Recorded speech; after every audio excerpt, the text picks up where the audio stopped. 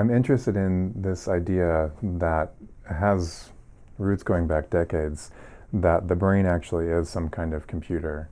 And some of the initial researchers in neuroscience and in computer science noticed that there were some analogies between the way brains seem to work and the way that digital computers work, insofar as both digital computers have a sort of binary signal.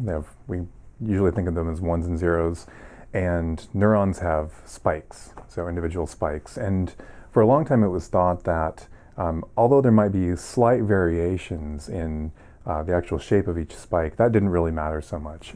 And that's analogous to what happens with digital computers. If we were to really look carefully at the voltage changes in a digital computer, we'd see there's a little bit of variation, but the way we've designed the systems, that little variation just doesn't matter. So it turns out that there is some recent research that shows that those small changes in the neural spike actually do have some consequences. And so it looks like that might be, I hate to say, analogous to the analog computers that we really aren't familiar with these days. But decades ago, they were the computers that were much more popular than digital computers. In fact, at one time, they were the only computers before there were digital computers.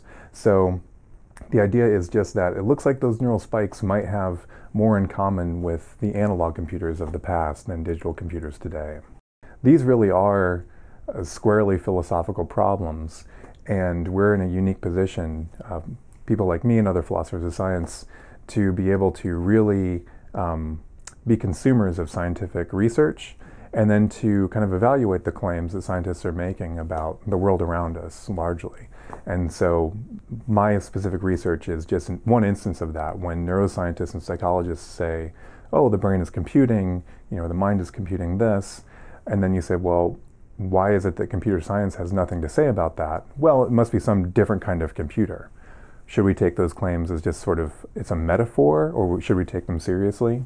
And I take the approach that we should take what scientists say seriously unless we have a really good reason to think otherwise, and just to kind of, flesh out those kinds of claims that they make.